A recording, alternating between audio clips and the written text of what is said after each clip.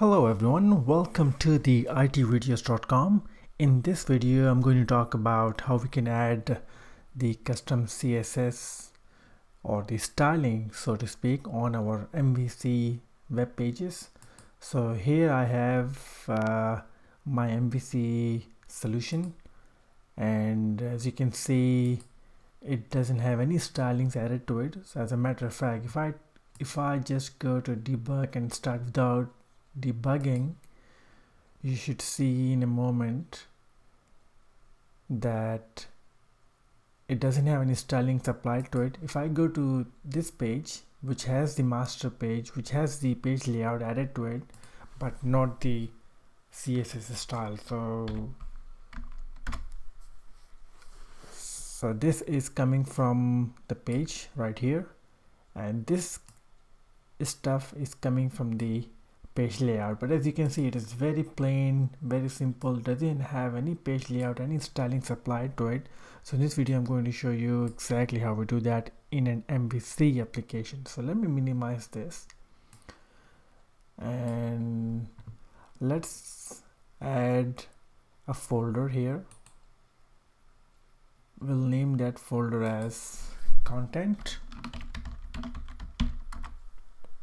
and inside the content we're going to include a CSS. I'm going to call this a site. Let's call this site, for example, and we have one CSS file sitting under the document, sitting under the directory called content. So I have some CSS in my Word document here. I'm going to copy that, put that here so that you don't have to watch me type all that. And now what do we do? Now that we have the CSS in place, let's add a reference to the CSS file in our page layout.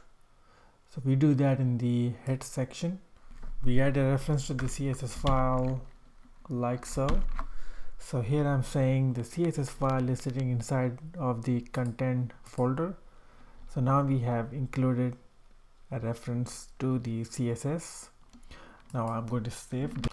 So I'm going to say build solution, start without debugging. And if I go to that page that has the page layout, alright, now this is coming from the styles defined in the site.css. So that's how we add the CSS styles to the MVC application.